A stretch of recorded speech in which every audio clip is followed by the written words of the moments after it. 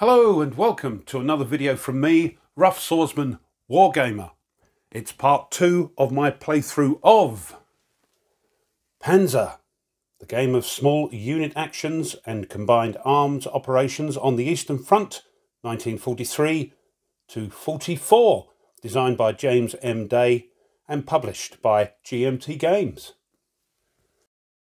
In the last video we saw both the Germans and the Soviets vying for the best positions, and there was some AP fire from both sides, but as you may have noticed in the video, a few little daft mistakes, and from the comments a couple of things I need to put right. So let's do that first. This stack here moved far too much. They couldn't get in to those shell holes, so I've moved them back there. And also the spotting ranges for units in wood building hexes, it would appear that it's to do with general purpose fire, according to here. So unless I'm told otherwise, we'll keep the spotting modifier as light. So instead of coming down 3, we're going to make it just the 1, unless I'm told otherwise. I wasn't doing the AP range quite right when I was counting the hexes and looking it up on the data card for the range to see what the penetration was.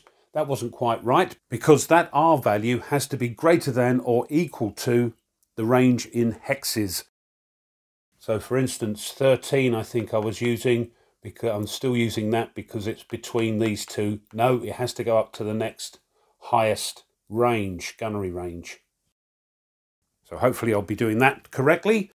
I also had a question concerning the stacks of counters that you can get in this game, but you can use this track here and these counters, so you can take stuff off the map and tidy it up and put them here, and this is the orientation. Down here we've got this little A, and number 1 is pointing straight up, so that's the orientation of the stuff in the hex, and you can replace it with one of those to keep it tidy. I can't do that because it's awkward for videoing purposes, but you can certainly use those counters to keep the map a bit tidier. I also moved this one too far. I went a bit bonkers and used its path movement allowance. So what I've done is to rewind that unit's movement from the beginning, and I said I've placed it here instead of here. So 1, 2, 3, 4, that's now a legal move. And lastly, the unit whose turret was damaged in the last video has to do a bailout check. We are using that rule, and I thought it was just if a tank got a no damage result, but no, looking at the rules, of course, for the crew, if a target receives a no damage or track hit result, its crew may decide to abandon the vehicle. So we'll do that before we start. Just the one tank, and it's this table here, the bailout table of course. Damaged or track for the crew, 30% or less. So if you remember from last time, the coloured die is the 10s and the white die the units. We're looking for 30 or less to have the crew of that tank bail out. No, 88, they're fine. So here we go with turn 3, and the first thing of course is the spotting phase. So we'll work from the bottom to the top. The Germans and the Soviets here. There is line of sight. It misses those woods. 1, 2, 3, 4, 5, 6, 7, 8, 9, 10, 11, 12. So there's a default 20 hex range for vehicles. The Soviets fired, so that will go up 3, or up to the top here, so they're well within the spotting range. The Germans are in light cover, so it comes down 1, but they fired as well, so They're both within spotting ranges. What about this one? No, that clips the woods there. These get in the way. But you can see that one on the hill. So we'll leave that marker on it. These can't see anything because they're behind the hill. This one can't see that, of course, because of the hills, but there is line of sight for those Germans in the woods, but can they see them? 1, 2, 3, 4, 5, 6, 7, 8, 9, 10, 11, 12, 13, 14. Yeah, they fired. So they're up here and they're in light cover. So yes, 30 hexes. They can be seen. So to summarise, these can see these. Those can see each other. These can't see each other, but those two can, as can those two. Right, I think that's it. I hope I've done it right. That's the spotting phase. Next, it's the command phase. So available commands. Both sides have their units in command range of their HQ. Yes, this was 9 hexes away, as was this one. And just like before, as there haven't been any tanks destroyed yet, they both get their 6 commands. Who's going to place them first? And this will of course give advantage to the other side. Lowest die has to do it. The Russians have to place their commands first. So what they're doing? Well, to be fair, this is a bit too far away. What did we say? 1, 2, 3, 4, 5, 6, 7, 8, 9, 10, 11, 12. And 12 will knock them up to the long range with only a 13 penetration. Not good. They need to get closer. So we'll probably put a move command for that stack. Because remember, we have a damaged tank here with its turret, which will give it a -3. So they've got to get as close as possible. Thing is, I think we'll try and move them round into the scrub here, or even through the woods to try and get a bit closer, to this VP marker, and also a bit closer to the Germans. So a move marker for them. The command tank for the Soviets is quite happy where it is. So we'll leave it there for the time being. This platoon here is a bit far away. 1, 2, 3, 4, 5, 6, 7, 8, 9, 10, 11, 12 again. That's 13 penetration. What they're going to try and do is move down, maybe get on top of this hill.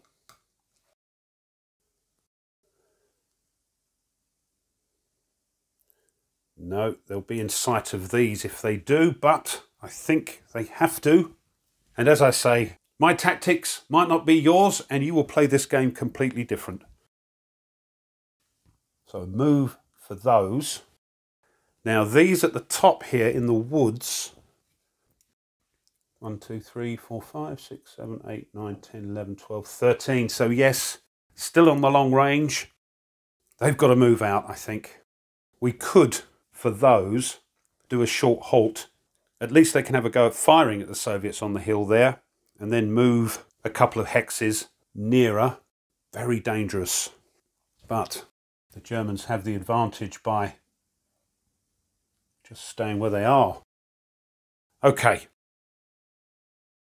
Germans. Well, I think they're going to fire at these. 1, 2, 3, 4, 5, 6, 7, 8, 9, 10. Well, I think with 18 penetration, I think they'll do a short halt because they're going to fire and then maybe move a little bit closer to those tanks there, because both sides have got to get going and try and capture these victory points. I think the German command tank will want to move and try and get here. So it's still in cover, but it's moving up in case its tanks advance and it can keep in command range of them. So a move for that one. So those on the hill at the top there are going to fire the Soviets over here. And these, I think it needs to get a little bit closer. So we'll do a short halt so it can fire and then move in and snuggle up against that hill. So it will be a bit closer and hidden from these for the time being. So we'll try that. That, I think, is it. That is the command phase. We're now into the third phase, the initiative phase. So both sides really want to get the initiative. So risky business for the Soviets, and it could be a turkey shoot for the Germans. Let's see who goes first. 76 for the Soviets. 79 for the Germans. The Germans squeak in, and they have the initiative for turn 3.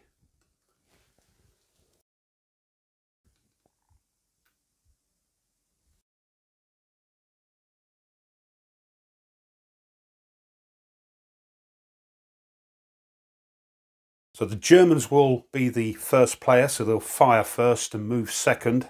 So let's have a look at this one. Let's get in a bit closer. So the Soviets here are firing.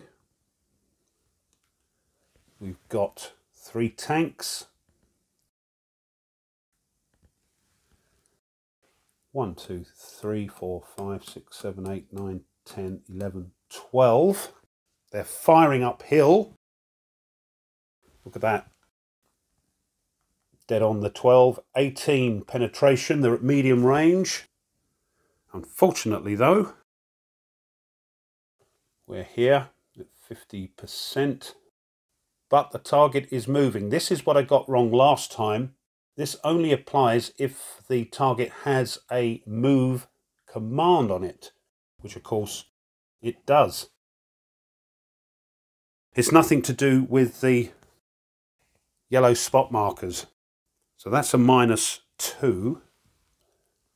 So we're down to 40%. Anything else? It isn't in cover. Not damaged. Not suppressed. I think that might be it. Now, let's have a look at this. In the advanced game, we can use different ammo. We've got this APCR ammo here.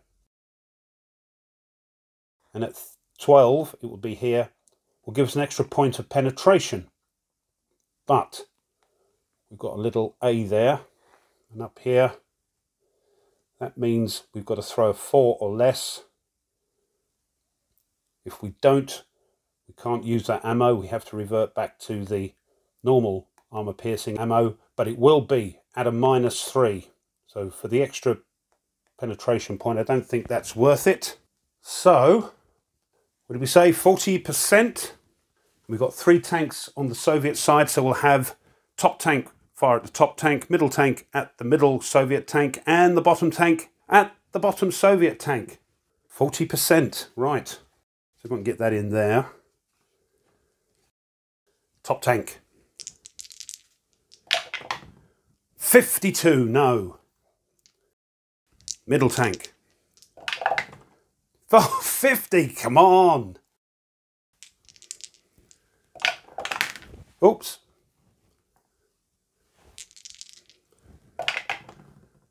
"48, no. The Germans have missed. Terrible shooting by the Germans.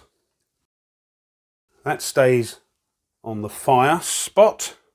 Next, this one shooting at the tank just off screen there. There we are. So firing at this one. 1, 2, 3, 4, 5, 6, 7, 8, 9, 10, 11. That again is medium range for 18. Again, not much point in doing the other for the extra penetration point. So here we are, 50% again, but no target size as before.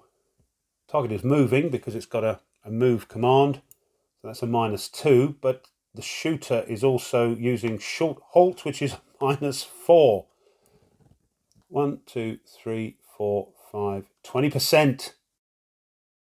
I don't like those odds. 2 German tanks firing at 3, so we'll have the top one to the top one, bottom one to the middle one.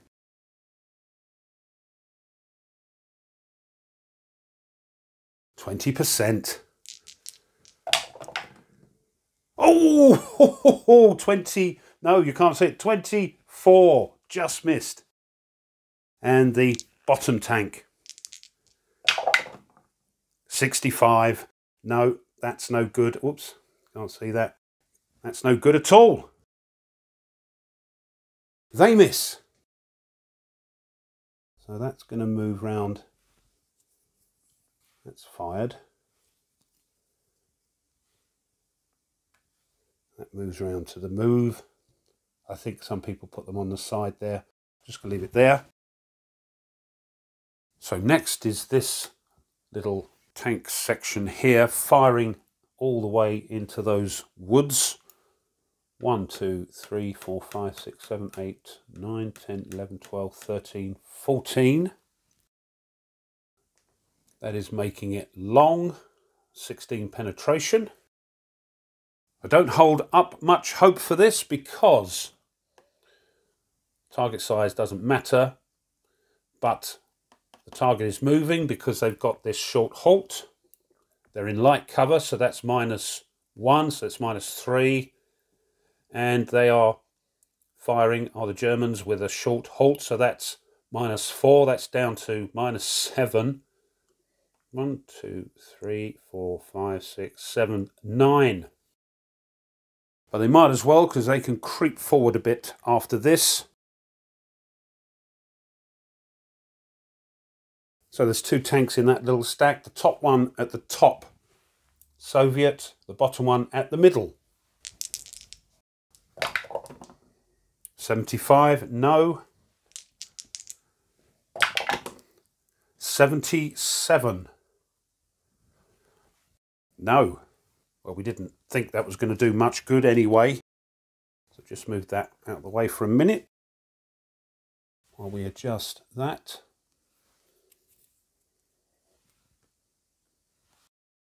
Then it's this platoon which can fire, looking at it, either at that stack or that stack.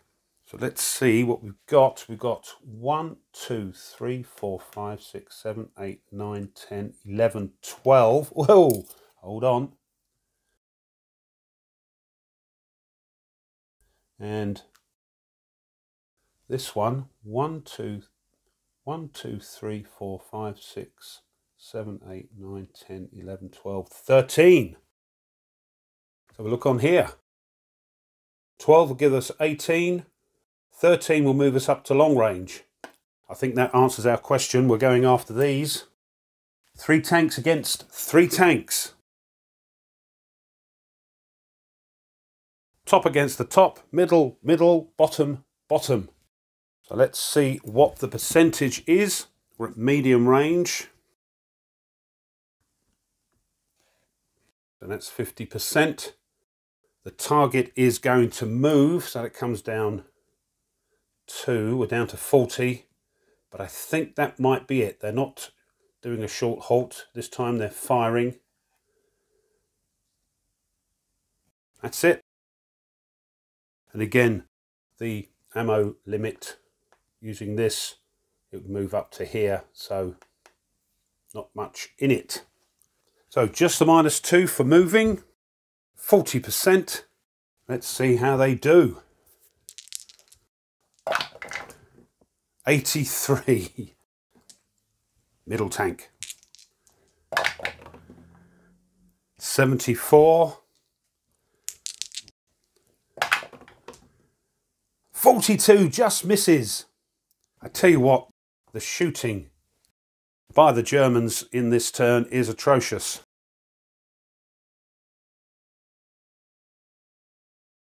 Excuse me, we'll just move that. And these have fired. There we go. So that's the Germans' combat phase over. So let's have a look what the Soviets are going to be doing. The only one that's going to be firing is this platoon over here with the short halt. So let's see how they get on. So these tanks here will be firing at those on the hill. So 1, 2, 3, 4, 5, 6, 7, 8, 9, 10, 11, 12, 13. Unfortunately, that will bring it to long range with 13 penetration. So what percentage are we going to get? We are here at 30%. Don't think there's anything apart from short halt, -4. So 1, 2, 3, 4. We're at 18%. Doesn't look good. Let's try and bring that in there. So 3 tanks here against 3 tanks. We'll do our usual top Soviet tank against the top German tank. Middle for middle and bottom tank for bottom tank. 18%. So who you go with the top Soviet tank? Oh, they've only gone and done it, look.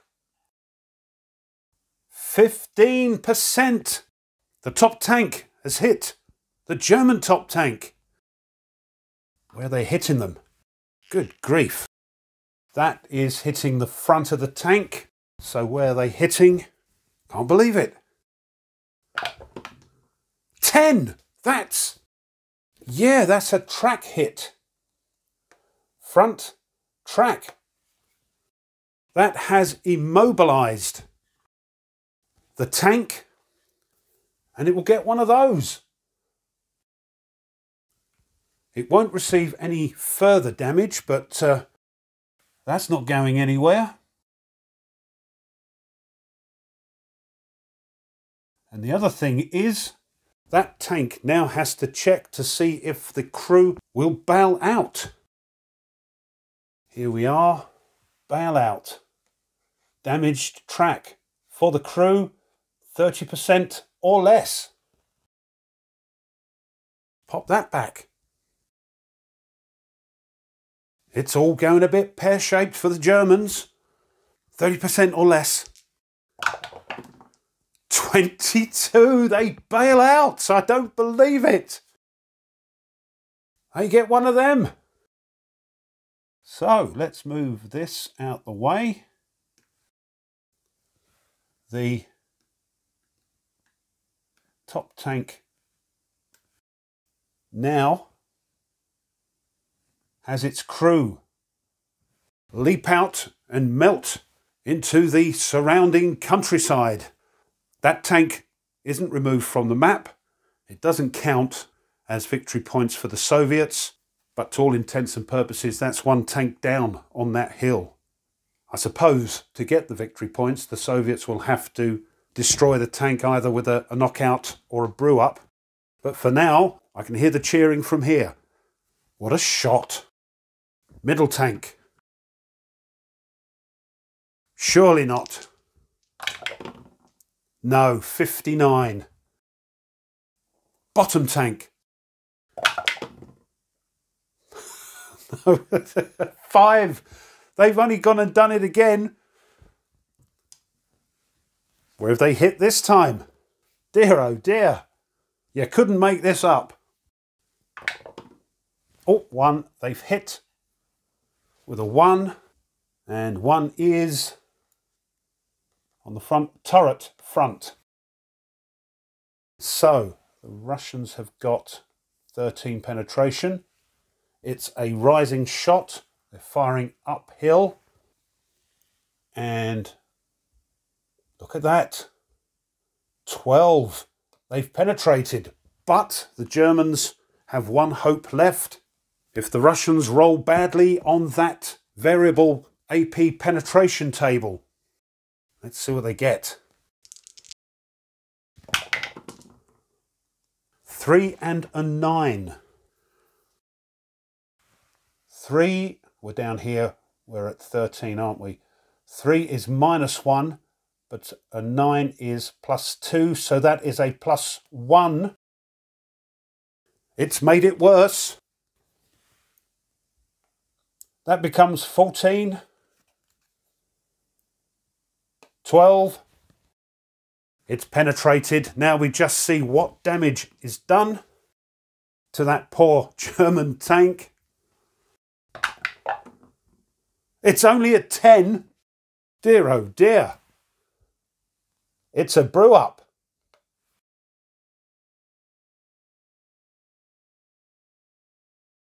Oh, excuse fingers. I'm going to take this bottom tank away. That will count for the Soviets' victory points. Let me pop that there. So let's make sure we've got everything. So this tank is okay. This has a track that's damaged and the crew have bailed out. So that brewed up tank will now give off a column of smoke which won't impede line of sight but will be a hit modifier. So to remind us, I've got these cute little things. I think I saw Dad versus Son use them. I thought I'll have some of those. So there we are. My goodness, what a turn up for the books. They finished. So we'll turn that round. I think that's it. That's the end of the combat phase. We're now into the movement phase, and the Soviets will go first. But before we do the movement, I forgot we have to adjust the German cohesion point total. So we're going to put a little 1 there to remind us they've lost 1 off their 7.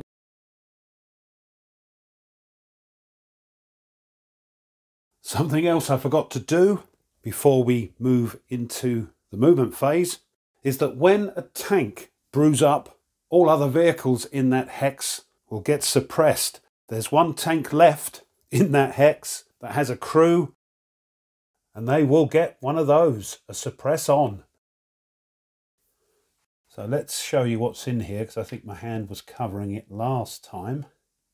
So we've got our brewed up tank there. We've got our bailed out tank here, which has damaged tracks. And here's the only tank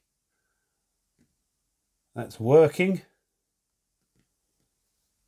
And that gets that suppress on there.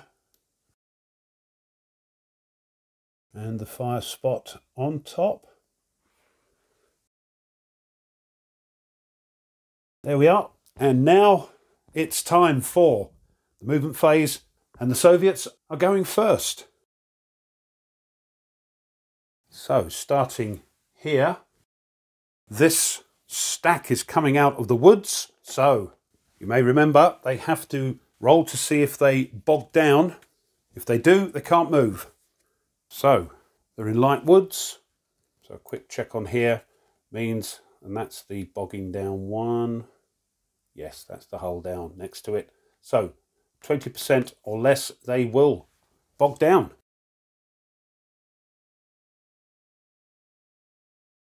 So top tank, 58, no, they're okay. Middle tank, 69, they're fine. And the last tank, 56, no, they're all okay. So they can move. They have a movement allowance of 5. So that's halved and rounded down, so they can move 2 hexes. Do you know what? They might as well move along here. 1, 2. And they have moved and finished their short halt. We'll change that over.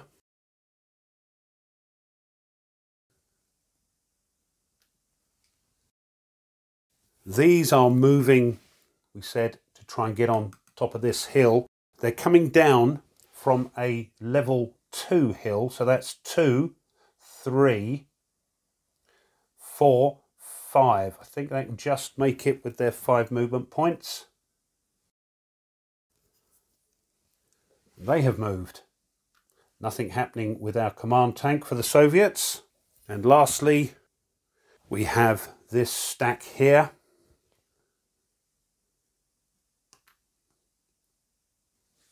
They're coming down from a hill, so that will be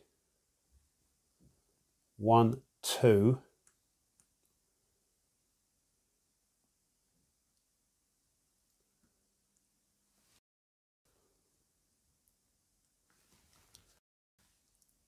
Thinking 3. That's scrub. That takes 2 to get into that. So they're moving into that. Hold on though. If they turn, no, they don't have any bogging down in scrub. So that's all right. They can turn because you have to check if you turn as well. Let me just check that was all right.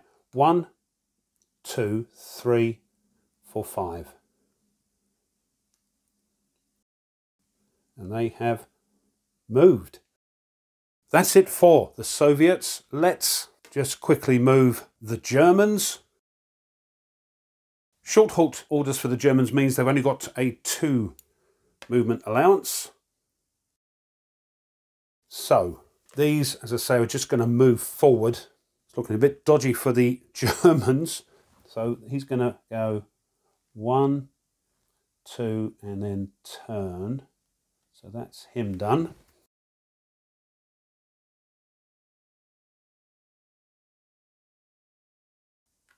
The command tank here is going to be 1 to come down the slope, 1 into the clear. So that's 1, 2, 3, 4.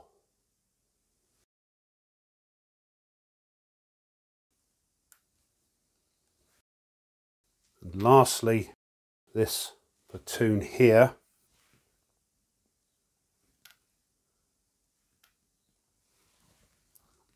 Just going to turn 1, 2.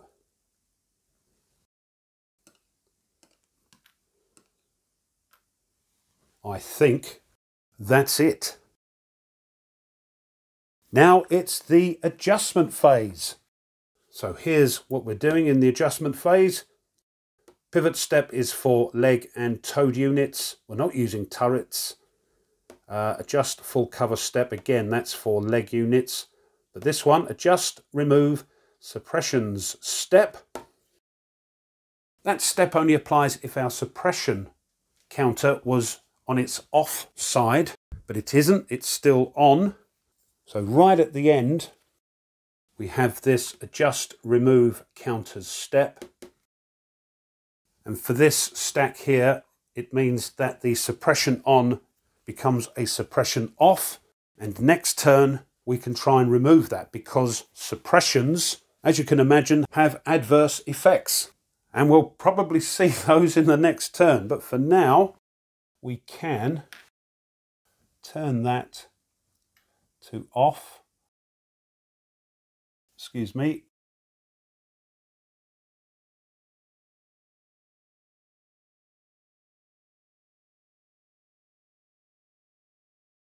There we are. That is the end of the turn, I think. Crikey, I thought nothing was going to happen, but look at the Soviets. They rallied right at the last minute and on a short halt. So the turret was wobbling about as it was moving and still took out 2 tanks. Good grief. Well, I think we'll leave it there. Hope you enjoyed that. I certainly did. I hope I'm playing it better now. There may still be some little daft mistakes I'm making. If so, again, let me know, because it's of great help to myself and to others. And thanks for those pointers from the last video. If you did enjoy it and you haven't done so already, it would be great if you would consider subscribing to the channel. It really does help. Pushing the like button of the video helps as well. And if you want to be informed of other content the channel uploads, then push that bell. Leave a comment. Apart from the daft mistakes, what do you think? I think it's a cracking game, complex, but as crunchy as you want to make it. You can add and subtract these advanced and optional rules, but let me know. Thanks as always to my subscribers. Thank you so much. And just before I go, if you wish to support the channel a little bit further, well, now you can buy the channel a coffee. And those coffees go towards helping to maintain the channel and also enabling it to continue to upload new content. If you wish to check that out, I'll leave a link in the description, and thank you. So, what will happen next time? The Germans have been given a bloody nose. Will they come back with a vengeance? Or will the Soviets continue to push that little advantage they've got? Well, you'll have to tune in next time to find out. So until then, as always, you take care and goodbye.